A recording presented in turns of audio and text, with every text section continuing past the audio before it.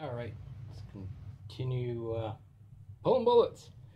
All right, this time it is the much maligned Kinetic Hammer.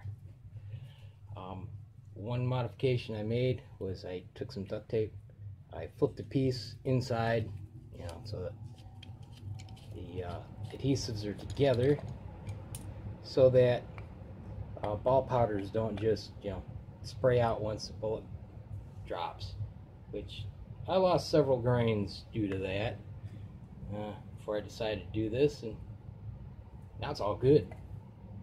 Alright, biggest problem with these, especially pulling light bullets like these 55 grain 223, these are actually oversized 225s with a light crimp.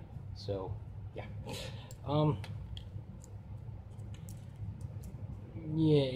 heavier bullets are fine and all, but the biggest thing I've found is the striking surface.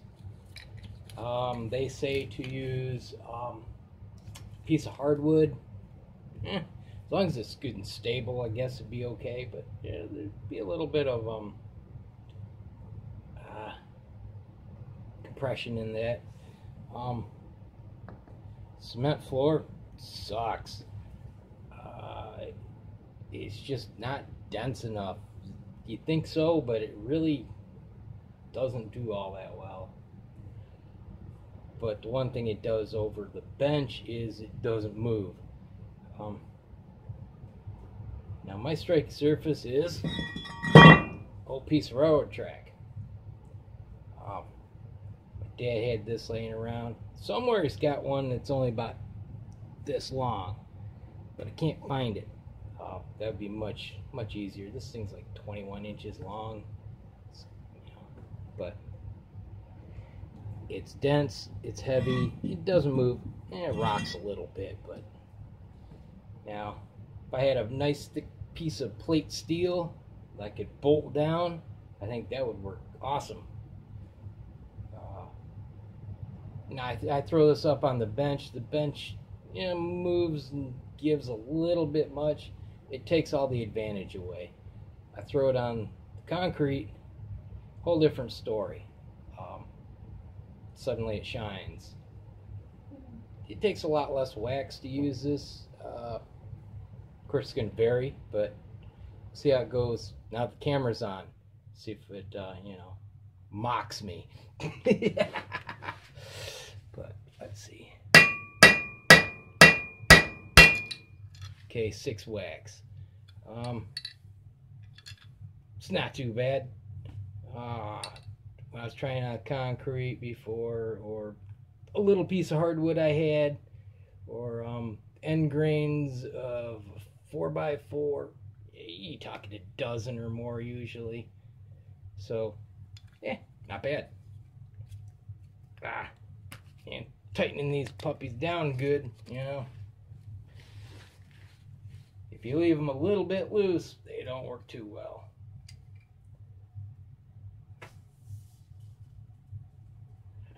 Try another one.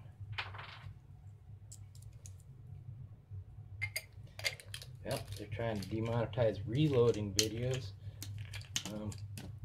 I can claim this as deloading, right? Yeah, that's a ticket. Yeah. Let's see what this one does. Okay, so pretty consistent. Like I said, I used to spec the heck out of this thing. Thought I was going to break it on the concrete floor. 10, 15, 20 whacks sometimes, because 55 grain bullets. And whoops. Let's see what these.